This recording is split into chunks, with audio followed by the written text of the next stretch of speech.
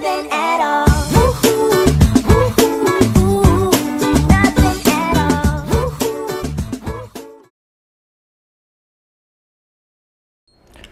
Hey guys, today I'm going to be taking a look at this little toy grade GPS drone. This is by HobbyTiger. They're an Amazon seller, and they make some really nice, they sell some really nice products on there. I've looked at some HobbyTiger stuff in the past. It comes in a nice box. The model number is H301S, so it's kind of got a Hubsan naming convention, but I don't believe Hubsan has anything to do with this. It doesn't look like anything I've ever seen from Hubsan. It's got all its stats and info on the box there. But it's a really nice little GPS drone in a toy grade class. Some of the things I really like about it is, it holds position really well for a little brushed GPS drone. It also has a motorized cam, as you can see here, so you can tilt it down, maybe 45 degrees or a little more, and all the way level. It doesn't actually go up at all, but I do like that. Now it is Wi-Fi. So here's the Wi-Fi, antenna. The Wi-Fi, one of the few complaints I have is the Wi-Fi is considerably laggier than most. But on a, on a toy, the Wi-Fi, it typically does that. And for a GPS drone, it's less important because you're not going to be moving real fast. And it does have 3 speed rates, and it gets, it gets moving pretty decent in the highest one. The camera though films pretty good at 720p. It records to an SD card. It comes with a little 4 gigabyte. Instructions says it doesn't include one, but it does. A little 4 gigabyte card in there, and it takes pretty good video. I was pretty pleased with the video quality. It's pretty wide video too. It's not real narrow, but it does have a little bit of wobble, and a little bit of jello, but it's very small. Now if you're going to be going the highest rate and moving along, it's going to obviously be worse. But it works pretty well. I do like it. It comes with a 1000 milliamp hour 1S LiPo, so a pretty small battery. 1S, usually you see 2S on GPS, so this, but it does the job pretty good at 1S. Now it's sort of a smart battery. It's got this blue indicator lights, and they will go up as it's charging, and of course down as it's discharging. And it's pretty neat. You actually turn it on and back off. It powers the quadcopter. You can see the lights go out there. It doesn't have a discharging, so it's not a true smart battery, but it does show you the progress of charging and discharging, and that's pretty cool. You don't see that in the toy grade stuff at all. It comes with a USB cable, which you use to charge it. It takes about an hour to charge it, so not too long of a wait to charge it. Comes with a full set of full set of spare props and some extra gears up here. It comes with a screwdriver and a SD memory card reader, and of course I said the full set of prop guards. It also comes with an extra set of landing gear in case you would lose a landing gear, it would pop off or break, which is not likely, but it does come with them. So these Amazon stuff, you typically see a little more extra stuff than if you ordered straight from China for something like this. And it comes with a really nice game style controller. This has a rechargeable battery in it. You just don't see that in this stuff either. So you just plug it in here into the USB, the micro USB, and charge this up. And it has really neat indicators. See that? It lights this up, telling you what what mode you're in and stuff, like your speed race. You have to bind it first. See, it's got first blue, second green, 3 red. Really nice. Here's your return to home and your auto takeoff and landing. Up here on the back, you've got your angle up and down. That's to move the camera, tilt it. You've got your one press does your photo, long press does your video. One annoying thing is it beeps non-stop in the app when you're recording. I do also think you need to initiate the recording from the controller. It will record it to your phone, and it'll record it to the SD card. If you press it in the app, it doesn't beep. So I don't know if you do it from there, if it'll also record to the SD card. It may only record the feed to the camera. So I would always use this to start it. And this is your follow me mode here. And that works decent. I use that, and you can do it from the app also. You see it's blinking follow me mode, and it followed me down the street pretty good. One time I got a little confused and did a big circle on me the first time I tried it, but I'm going to try. I've not filmed the flight review. I'm going to try to show that, because on this battery it only advertised at about 8 minutes, so it doesn't have a real long flight time. I'd say it's pretty accurate on the flight time. It's probably around 8, you know, depending on what rate you're in and how much hovering you're doing, how much flying around it you're doing. So really, really nice controller. It does have headless mode if you want to use that, and you can get into the trimmer and trim, but you don't need to trim unless you're in altitude hold mode only. I don't remember, there's a way to turn off the GPS, but I don't think anybody's going to be doing that. So overall, this is a nice little drone. Now whenever you start it up, at least the first time I did, I needed to I want you to calibrate the compass, and it'll say it in the app. You do like one full turn of your body, and then you turn it, one of the lights will go out in the front and the ones will stay blinking, I think, in the back. Might be vice versa. And then you do a turn with the nose down. I found that, you know, if you're like me, sometimes I don't like spinning in a circle because I get dizzy very easy. They just turning the craft in your hands like this, and then turning it like this did it also, and didn't toilet bowl, it worked fine. So you probably don't have to do a circle. You probably can just do it in your hands if you don't want to actually spin around in a circle. So overall, the things I like about this, you know, the motorized camera, the camera's pretty good. The rechargeable controller is something you just don't see in this class of stuff. So, you know, there's a few things that you see with this that's not normal, and a sort of smart battery with the indicator lights and stuff. So this has some things that you don't typically see. Now, though I don't typically go over the instruction manual, I do want to mention this is probably the best instruction manual I've ever seen. Maybe it's not for Amazon, but from the Chinese produced stuff, this is an absolutely amazing instruction manual. So I got to hand out to Ren, who's the owner of HobbyTiger, for you know, making sure it's a good instruction manual. It does mention the calibration here, you know, up and out. We'll do the gyro calibration. Up and in will let you begin the compass calibration if it doesn't ask you to do it. It may not ask it every time. It did the first time I powered it on. I don't know if it will do it every time. It didn't yesterday, but I went ahead and did it. And it comes up an app, and then it tells you what to do. So that's a really thorough app. The app that you're going to get is the HobbyTiger app. I'll put a screenshot up here, and you just go to control. Make sure you connect to the Wi-Fi first. So the procedure is turn on the drone, turn on the controller, bind it with the up and down the stick, then go into your Wi-Fi on your phone, connect to the HobbyTiger Wi-Fi, and then lastly open up the app, go to your controls. I don't think it's going to allow, maybe it will. And it's, you know, it's nicely skinned. It looks very good. It's got your power for the controller, your phone power here, and the drone. And it's got, you know, VR mode, on-screen controls, all that. It's pretty typical. I don't know if I'll record the screen whenever I fly it. I'll probably just include the SD card video. But all right, guys, I think that covers it all. I don't want to blab too long here, so let's move along now to the flight review with footage. Okay, guys, so I have the HobbyTiger H301S Ranger GPS drone on the helipad here. I'm going to go ahead and take it up. Got everything connected. I didn't calibrate the compass. I'm going to double check here. It's not asking me to, and I've got solid blue in the rear and solid white in the front, so thankfully it is not asking to calibrate every single time. It will definitely do it the very first time you power it up. You should be okay unless you drastically change locations. If you go 100 miles or somewhere, make sure you calibrate it again if it doesn't ask you. Now, the controller's bound up. These lights are kind of difficult to see in the daytime, so be mindful of that. But I got it connected to the app. I got the video feed up. So I'm going to go ahead and take it up here. We'll record some video. I'm going to initiate that by doing a long press here on the controller. Okay, and here it's beeping. It's kind of annoying, like I said, but it's letting you know that it's recording. So it kind of reminds me of a lot of quadcopters do that when they're in headless mode. So let's go ahead and we'll go ahead and take it up. It says I have it ready to fly. It doesn't give me a satellite count, but I had to wait a couple minutes before I had a GPS lock.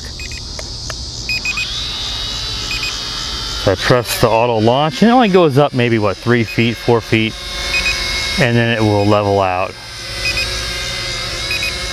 Let's see, I am in speed rate 2. Let's go to speed rate 3. I think the yaw does get a little bit quicker.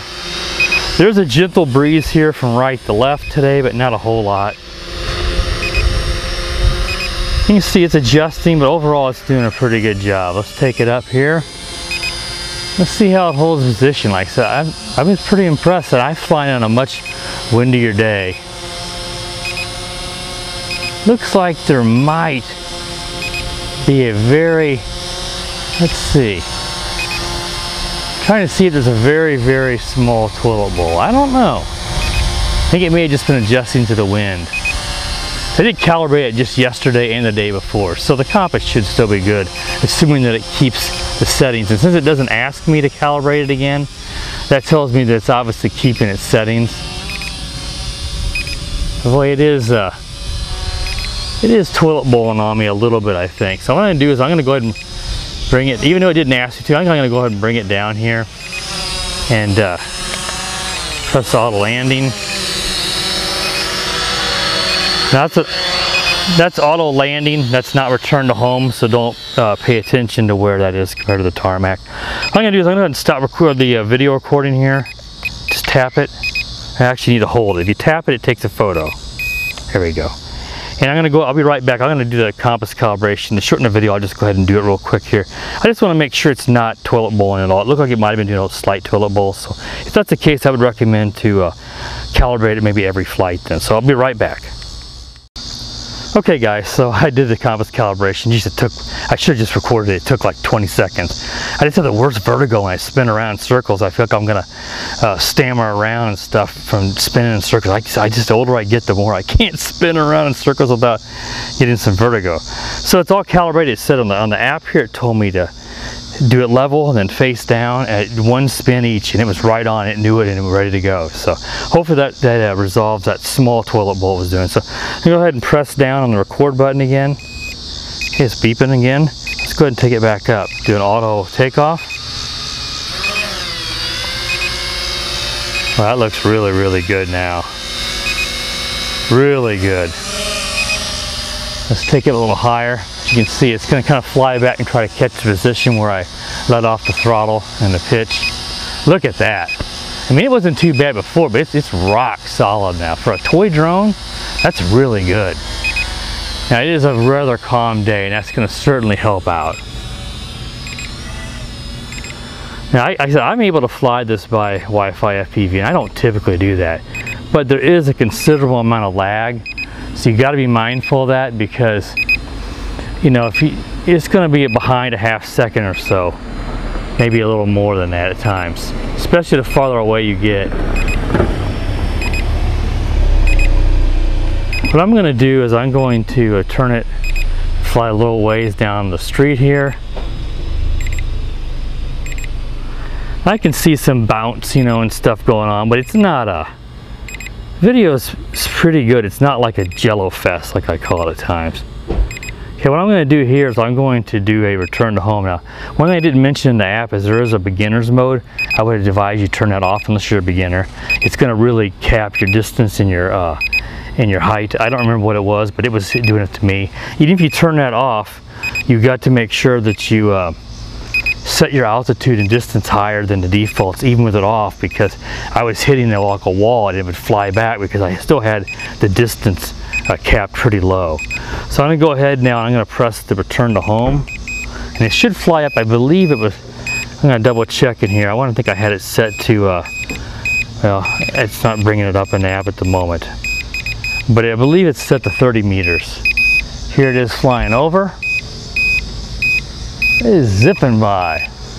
Let's see if it tries to correct itself, because it's right overhead now. And I've got the tarmac here, and it's going to come on down. You got a lot of beeping going on, because we got the recording beep, and it does a beep when it's doing return to home. Let's see how accurate it is on that. It looks like it's going to be off by a decent amount here, unless it flies over.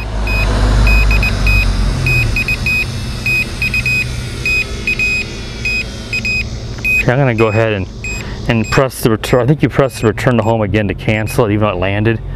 Now it's still recording. I'm going to go ahead and long press here and turn off the beeping. I tell you what, that beeping is really annoying. That would probably be something I would try to remove from future ones, because that can really drive you crazy. But the only real complaints I have is, you know, that beeping, and of course the the proprietary battery would be nice if that wasn't proprietary, but it's a pretty nice battery. I'm gonna go ahead now and I'll start recording again. Okay, and let's go ahead and just take off again.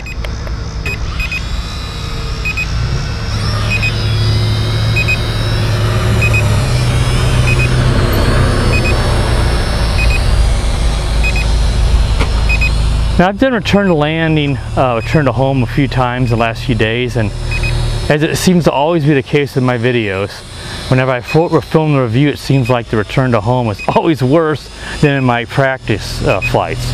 That was the worst one of the return to homes, and for a toy, it's fine. It doesn't have anything but GPS. There's no downward sensors, cameras, anything like that to help it figure out where it's landing. But look, that's a nice position hold. Let's see if we got about half a battery. What I'm going to do now is I'm going to try the follow me. Let's see what that is. I'm just going to. It's kind of turned itself. Let's see if it follows me. It worked pretty good for me yesterday, actually. And there it's moving. Wave at the camera there. I don't know if I got. Let me see. Well, that's one thing I didn't show you guys is the motorized camera. Oh, I knew I was forgetting something. Let's put it all the way down. There's all the way up, so let's move it. With the lag, it's going to be a bit harder to see, to adjust that. Okay, let's move it. I should be in the video now. Now let's wave at you. Boy, it's easy to forget stuff like just simple things like showing you guys the motorized camera. I think that's really, really cool. So let's follow me down the street. The follow me mode seems to work quite well. I did have it kind of do a big loop-de-loop on me one day. It seemed to have gotten confused. Let's walk back this way now.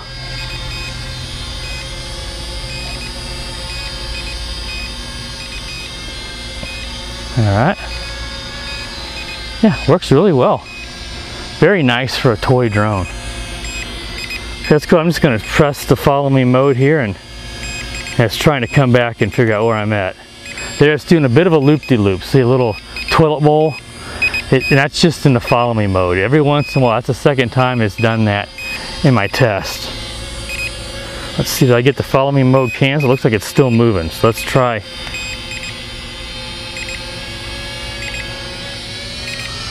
Let's see if we got it canceled now. I think so. You can see here that the camera's pointed down and it's still beeping because it's still recording. So let's go ahead and move the camera up, and there you can see it moving up. Hopefully you can see that on my head cam. Let's take it up overhead and kind of look down real quick here. Let's go over here. There's a lot of glare from that sun.